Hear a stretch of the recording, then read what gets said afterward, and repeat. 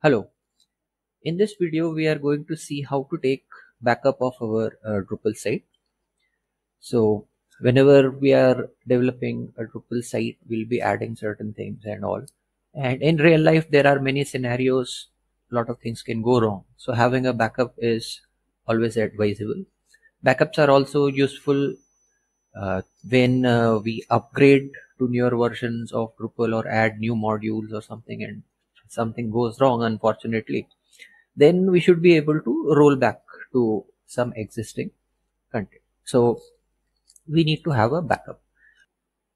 So in case of Drupal or any content management systems, the Drupal core itself, the package itself is one thing which we saw in the previous session when we discussed about the Drupal directory structure, and your content goes into the database which is associated with your Drupal, whatever content that you will be creating. Apart from this, certain files, libraries, user-defined themes and themes or extra modules which you might have added will be stored into the certain specific directories. Now, when we want to backup our Drupal, we actually need to backup two parts. One is the Drupal directory or the whole Drupal section which is installed, including all the files and folders that we created inside that. So basically the Drupal root and all its subcomponents have to be taken as a backup. You can simply zip it and keep it with you. Apart from that, second thing is taking the backup of the database. So let us see how we can do this backup of our Drupal site. So first of all, log in into your Drupal site as an administrator, and the first thing we need to do is put our site into maintenance mode, so that in maintenance mode, except for the administrator, no one else can access the website. So we will go into configuration, there is development, and there is maintenance mode. So first of all, we put our site into maintenance mode.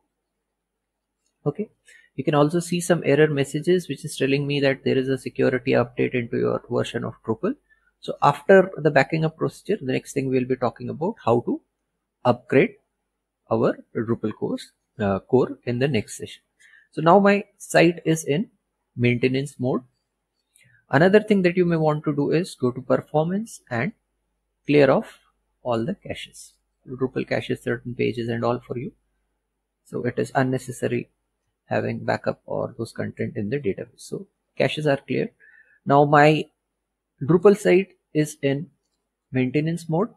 I have cleared the caches. These are two basic things we need to do before we take a backup. Clearing cache is not required, but I usually prefer to do so. Once you have done this, the next part is dependent upon where your Drupal is installed and how you have installed. So if you have installed it locally on your machine, so we will simply create a backup of that.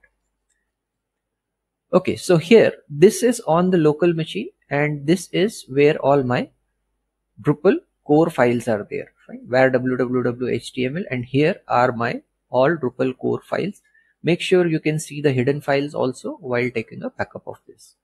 Fine. What you need to do is you need to simply select all these files and create a zip either from the command line or the graphical interface. On the local machine you have a lot of choices, so you simply select all these files over here and you can say create archive. Dependent upon your operating system and all, you can just do that. So I will, let us say we'll backup of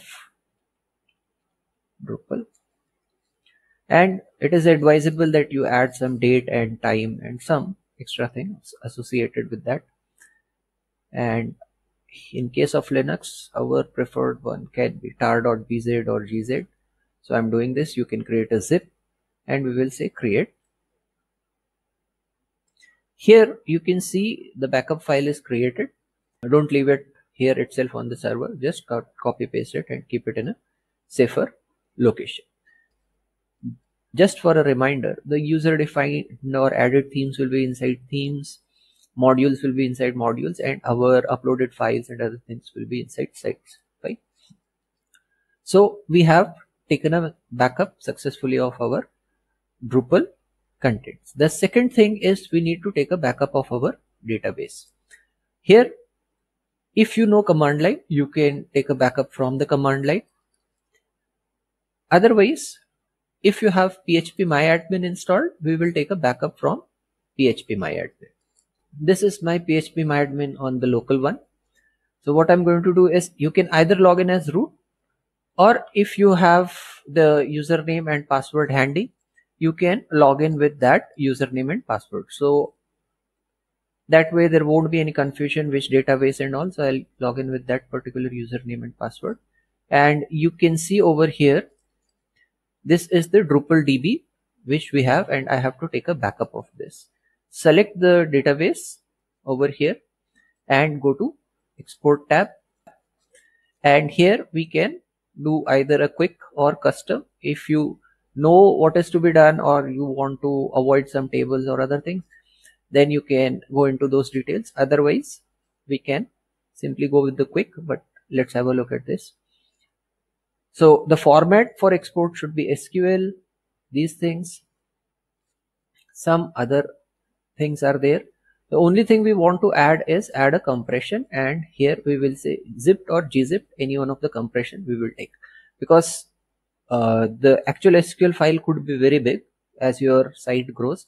So I am going to take it as gzipped, and now we will tell it to export, and just tell it where to export. Here it says drupaldb.sql. Again, you can specify, I'm just saying demo local machine, and just say save.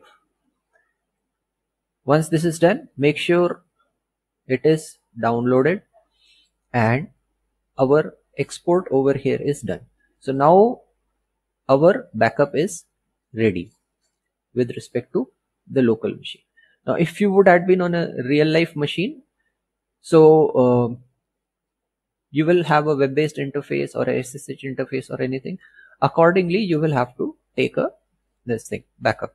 So here we will have a look at this is a demo account of cPanel. Usually many of the hosting service providers give you cPanel, and from which you can take a backup. There is a file manager, there is a disk backup, there is a backup section, backup wizard is there, and so many other things, functionalities are provided. So the simplest way to do is go to the backup part wherever your backup system is, and you can do a full site backup. This full account backup will download everything associated with your account on the server. Or if you want to do a partial backup, like most of the changes that will be happening would be inside your Drupal part and the database. So you could download the backup from here by clicking on this. And here, since this is a demo account, it does not show the database. Your databases will show up over here associated. You can back up that and